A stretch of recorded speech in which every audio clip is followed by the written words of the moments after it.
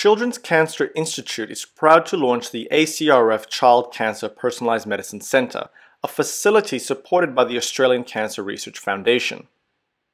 The new centre will act as operational headquarters for Zero Childhood Cancer, a national personalised medicine program for infants, children, and adolescents who are at the highest risk of treatment failure from their cancer.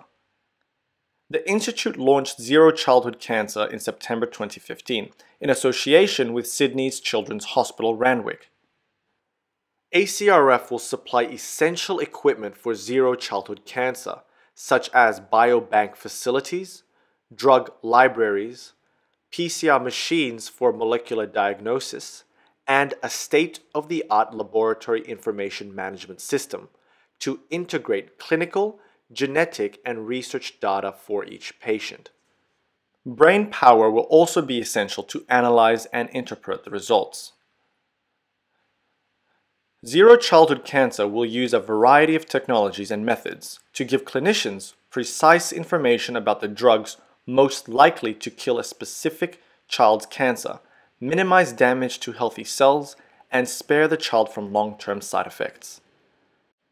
A pilot study is underway. A national clinical trial will open in 2017, and the program aims to be open to all Australian children with high-risk cancer by 2020. When a child is admitted to hospital, a tumour sample will be taken. That sample will be subjected to rigorous analysis to determine its genetic profile.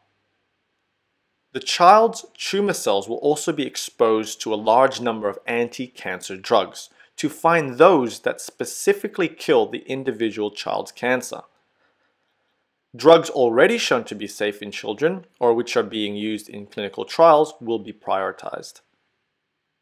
While the tumour is being screened in these ways, samples will also be implanted into mice, which will act as treatment surrogates or avatars for the child.